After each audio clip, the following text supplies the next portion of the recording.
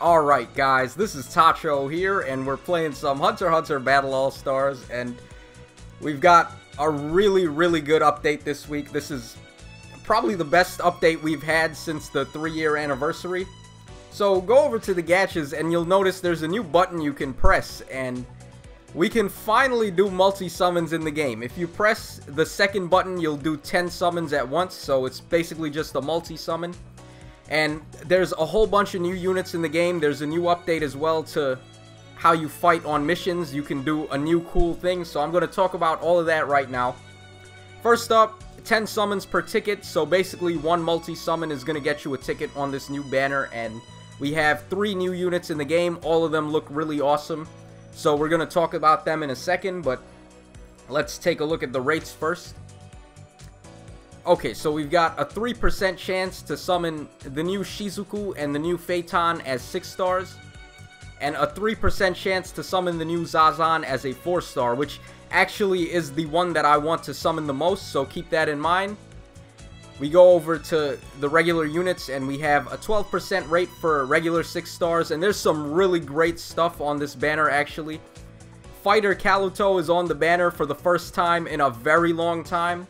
And she is one of the best summons you can get, or I still call Kaluto a girl just because that's how she looks like, but Kaluto is a man, but whatever.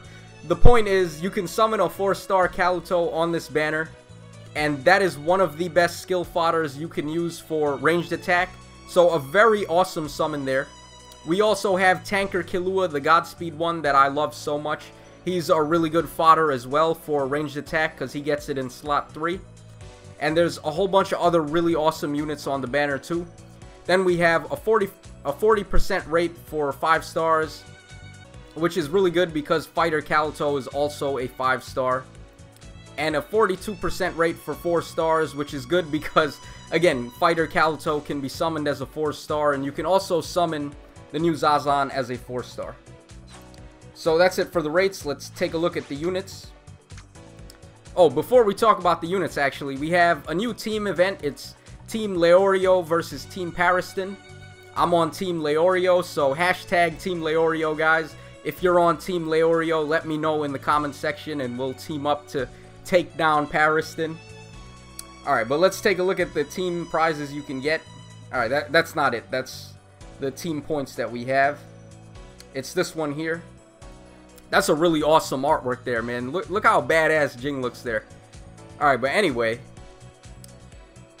I don't know if the team missions are actually up. I'll have to check. But if you come in 1st to 3rd for your team, you'll get 2 6-star auras. 4th to 5th will get 1 6-star aura and a 5-star aura. And then if you can come in 30th place for your team, you'll get 2 5-star auras. I'll probably come in like 500th place. So what I would win would be 2 4-star auras, which is still a pretty solid prize. And if you can manage to score 84,000 points on your own, you will get a 5-star aura. So that's a very good prize that you can actually guarantee you will get as long as you play the missions enough times.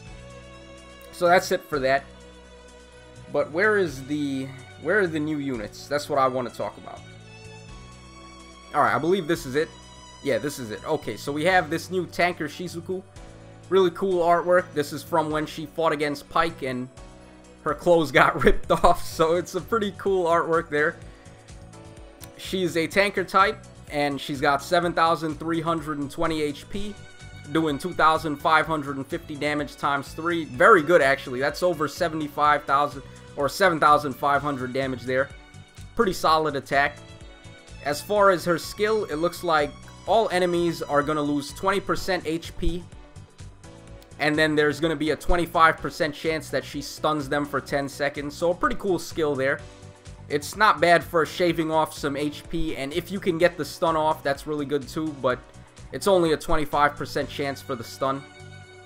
Her support skill is 5 times damage, plus 3 speed, plus 450 defense, and no stun to anybody. Very good support skill, actually. That's really damn solid. And as far as abilities go, she's got SP bonus, map heal level 70, all immunities, no stun, stun duration up level 5, which is going to add 10 seconds to her stun. So that means she can actually stun people for 20 seconds if her skill kicks in with the 25%. That's really good. And then she has no push. So this is a very cool unit. Definitely, probably the best Shizuku card we have in the game right now, actually. So if you're a Shizuku fan, you may want to go for this unit. Then we have my boy Feitan here. Jared is going to be going crazy when he sees this card. It's a tanker Feitan with 7,600 HP. And he does 4,810 damage times 2. So that's also very good. That's over 9,000. Not to quote the stupid Dragon Ball Z meme, but that's legit over 9,000 damage there. As far as his skill goes, it looks like for 14 seconds, he's going to give himself 4 times damage. And also, he's going to recover 10% of his skill points. So he's adding to his damage, and he's also making it faster for him to loop his skill. And it looks like there's also another catch here. For every 30% of HP that he's lost, it looks like he's going to add 10 times damage to his attack, and he's also going to add, I think, 50% to his skill points recovered. Wow, so, wow, that's actually amazing. Holy shit. Guys, this Feitan is freaking stacked, yo. If he loses 30% HP of damage, then he's gonna give himself 14 times damage and recover 60% skill points. That's insane. Holy shit, yo. Wow, okay, that's awesome. Burnt by the sun, right? The badass Feitan, okay.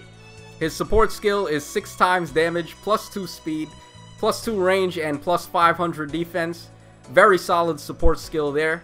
And for abilities, he's looking like he's very solid. He's got all immunities, no push, 25 defense, which I believe is plus 300 defense. Then he has no parameter down, critical hit 90, and no stun. Basically as good as it gets for abilities. And then in the second ability system, you'll want to give him stuff like SP bonus, SP4, ranged attack, etc. Stuff like that. Map heal probably as well. And actually, SP bonus on this guy is going to be really broken, because if he gets below 30% HP, that means he's looping his skill automatically every time he uses it, because he's going to get 60% from his skill, and then he's doubling that with SP bonus. So this is possibly the best attacker in the game right now, actually, I have to say, because he can loop it infinitely, basically. There's no limit to how many times he can use his skill, and it's just 14 times damage every single time if he's below 30%. Okay, so moving on, we've got the new Zazan here. She's a fighter type with 3,960 HP, doing 3,800 damage. And it looks like her skill is, for 13 seconds, she's giving herself 4.5 times damage. And she's also putting up a counter. It looks like she's going to reflect any incoming parameter down skills, and also she's going to reflect some damage. So pretty cool skill there. And her support skill is fighter types and lord types are going to get 5 times damage, plus 2 speed, plus 3 range, and plus 350 defense. So pretty good. There's a lot of good fighter and lord types in the game. But what's really good about this unit is that since you can summon her as a 4-star and you can feed her 4-star auras, it's going to be very easy for you to level her up to max. And she has critical hit 90, 32 defense, which is a ton, 24 attack, 34 defense, which is even more than a ton, 25 attack, and then no stun. So this unit was pretty much made for second abilities. All of these abilities here are really good if you want to pass on to certain characters. So this is a very good summon too. All 3 of the new units look awesome. I'm super hyped right now, guys. I gotta, look, real talk, guys. Ever since the 3-year anniversary and the 70% banner, all the updates after that haven't really been that hype. So, whenever I sit down to record, if the updates aren't as hype, then I'm not going to be as hype when I'm recording. But right now, today, we have had such a hype update that you can hear it in my voice. I'm super hyped right now, guys. So, I guess that's helping the video a little bit, but whatever. Anyway, moving on to Treasure Hunt. We have the same Treasure Hunt from last week, basically. if you still need to farm some stuff, this is not a bad one because it's really easy and the drop rates are very good. So that's pretty much it to say about that. Hunter Association stuff, we've got, it looks like nothing new actually. Well, the Cluck mission is new because it wasn't here last time, but I've done it already, so it's not new for me. And I'm sure most of you have probably done it as well. And then if we go over to the events, we can take a look at the new stuff. So we've got the Versus Zazan mission. I'm probably going to play this when I'm done wrapping up my talk. And we also have, where is the team event actually? Alright, here it is. So you're going to want to play this Versus Jing mission. This is the team event, and you play these to earn points. You want to play the ones that cost a higher amount of stamina, because when you beat those, you're getting even more points for your team. And that's pretty much it for the update, actually. So we're going to go ahead and play this Zazan mission right now, and I'll show you the other new thing that they added. You can press this button at the top here in the friends list, and it will let you start the battle without having a friend character, which is really awesome. This is something that I've always wanted to do. I don't know if you can put your own character in the friend slot though if you're building a team, so that's something I'll have to look into. But basically you can start the map without a friend character if you wanted, so that's really cool. Who are we going to take though, actually? I guess we can take this Gon. Let me take a look at his second abilities. Alright, he's got support all, very good. Alright, I guess we'll take him, because I'm going to use him to support Fighter Nov. Yeah, okay, this looks good. So let's go in here. This is going to be my first time clearing it on Restricted Silver. But yeah, guys, we're definitely going to have to do some summons right after this video, because I want to test out the new multi-summoning system. We're going to start things off with Coltopi for invincibility. And then I'm just going to loop Hisoka like a madman. And that'll pretty much be it for this mission. If you need any help on beating this mission, pretty much just take Coltopi and a friend fighter Hisoka with 6 abilities, and you should be good to go. Hisoka can just loop his attack forever, basically. And with the invincibility from Coltopi, you'll be safe even when the opponents put up some counters, which they do on this map, I believe. There's 2 opponents on the map that will put up a counter. So make sure you've got invincibility with you. Alright, but yeah, like I was trying to say, we're going to definitely do a summoning video right after this, because I want to see how the multi-summons work in this game. And there's, like I said, really awesome units this week, so I want to put them to use and see how they work. Hopefully we can summon the new Feitan. That guy looks so gangster. And the new Zazan as well, really good skill fodder. And then we have that waifu Shizuku as well, with the really cool artwork of her being in her bra and underwear. So yeah, that's another cool summon. I don't even know anymore, guys. I'm so stunned that we had such a good update this week that I can't even talk straight. Alright, I'm going to go ahead and use Nov's invincibility there. And we're just going to keep on looping Hisoka. By this point, he's probably already at 10 million damage. And let me check his defense, actually. How much defense does he have? Alright, he's at 6.7 million defense. So they can't even touch him. We're going to go ahead and use his skill as well. And the cool thing about this Hisoka is, even if they do kill him, he's going to come back to life with full health. And I believe it's 4 seconds of invincibility. So they just really, no matter what they do, they just can't touch this Hisoka. We're going to go ahead and use his skill again there. So now he's probably maxed out on both stats. I took the speed up off there for a second because Pike put up a counter. But we still have Nov's invincibility in play, so it didn't matter. And we're going to use Hisoka again.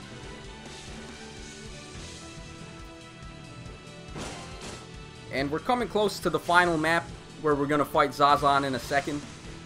Comment down below, guys, actually, if you did some summons on the banner, and if you did a multi-summon, then definitely feel free to let me know what you got in the comment section, because I want to know how this multi-summoning system works in this game.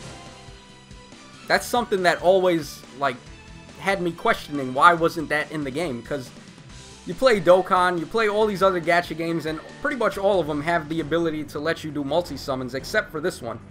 So I was just wondering why they wouldn't have that in the game. Actually, you know why? Probably because the new manga volume for Hunter x Hunter had sold really well. The one with Hisoka versus Chrollo. And of course the manga is back out of hiatus right now. So I think what happened was a lot of new people came into the game, and probably a lot of old players too that were playing the game before, but they stopped because maybe the updates were going slow. So there's a lot of people playing the game again because the manga is back and the new volume sold very well in Japan. So there's renewed interest in Hunter x Hunter, and it looks like this game is trying to put its best foot forward with really good updates. So that's awesome there. And we beat the map. We beat Zazan. So we're going to get a couple of summoning gems for that. Okay. So there we go. We got 6 summoning gems. I'm at 290, so I'll be able to do up to... How many multis is that? 6? Or 5? Yeah, 5 multi-summons. So that's what we're going to do in the next video, guys. So, hope you enjoyed it. Hope you guys are liking the new update as much as me. So yeah, this is your boy Tacho signing out. As always, cheers, have a great day, and I hope to see you in the next video.